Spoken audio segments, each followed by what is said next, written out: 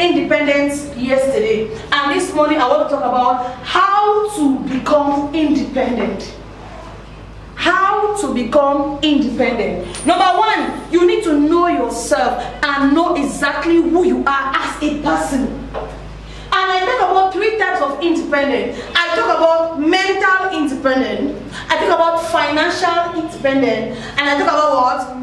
Emotional independence. But what is my interest is financial independence. And that's why I say, for you, how you can become independent is number one, you need to know yourself as a person. Most of us, we don't know ourselves. That's why when you see people taking direction A, you follow. You see people taking direction B, you follow. You see people taking direction C, you follow. Because you don't know yourself. Everybody have their own path in this life. Most of us, we have forgotten where we are coming from. And I always say, you see this town? This town can make you forget your true identity. Oh, have a plan. Relook back and ask yourself these questions. What are your weaknesses and your strengths? Every year we always have plans. Every year I have a plan for my life. I have a plan for my life. I have a plan for my life. But the year will end without you executing the plan. That's why you must ask yourself these questions. What are your weaknesses and what are your strengths? What's that thing that every time you plan, the thing will always fail? Every time you plan, yet you don't end up attaining that objective. What is that thing? What is always holding you back? Sometimes it's procrastination. Sometimes it's lack of discipline. Sometimes it's just laziness. Sometimes we play the blame game. It's because of A, it's because of B, and we don't see ourselves in the picture. When you find out what are your weakness and strength, this will help you reset a better plan of work. It will help you. Another question you need to ask yourself is, what has been holding you back from not becoming the person you want to be? Sometimes it's competition. See, everybody is unique in their own way. Everybody is beautiful in their own way.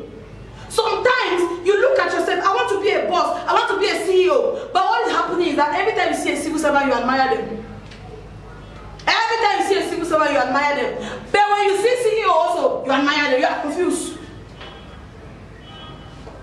Avoid competing with others because you are very, very unique. Don't see others, their light is shining and you're confused that that's your light. Your own light is still behind. If you want to be independent, you must set goals for your life. And I said that word in my book here. I said that word.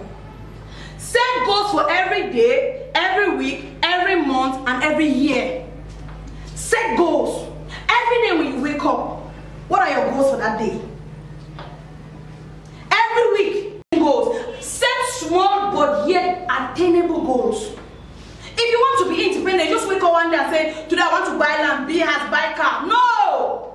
Set small goals that you know you can easily attain them, rather than setting bigger goals which you end up not attaining them. Small goals, it is very important. It will help to build you up. It will help to shape you up. And when you set those small goals, you become used to. You become used to. With time, you can now set the bigger goals. But start first with small goals. Independent. Be innovative to bring in the change you want, so that you can achieve the results that you are looking for. If you want to become independent, you must be innovative. Look at some people. You are going to rent a house. In that one room house, you buy paint because you want to change the color of the paint. You want to paint the ceiling. You want to maybe buy carpet and put on the floor because maybe you don't like the tiles that are on the floor, or maybe you don't like the color of the floor. You buy carpet, you put it there. Why? Because you are trying to renovate that house. You are trying to make it look beautiful like this, and you have been the same. Nothing is changing about you. Be innovative. Be the one to bring in the change that you want. Nobody has to bring those changes for you. You have to be that person. That is why becoming independent, innovation is very, very important. It's very important. Number 5, I think practice practical self-discipline. Practice practical self-discipline. If you want to be independent, practice practical self-discipline. Most of us, you tell somebody, I want you to be here at this time, but you yourself, you're not there at that time. Yes, you are not there at that time. You're standing here, before the end of the month, you are to collect 100,000. You have already consumed 40,000. You are left now with 60,000. Most of you. consume it, because every day you see bonbon, you buy ice cream, gâteau, shawarma, what again? All those things. If you want to increase your savings, practice practical self-discipline. You might see ice cream, but you tell yourself, this is not the time for me to eat ice cream. It is time for me to save, because I have an objective to attain. If only you take time to discover who you are, study yourself. What can you do on your own? All this will help you. All this will shape you. All this will help you become that person you want to be.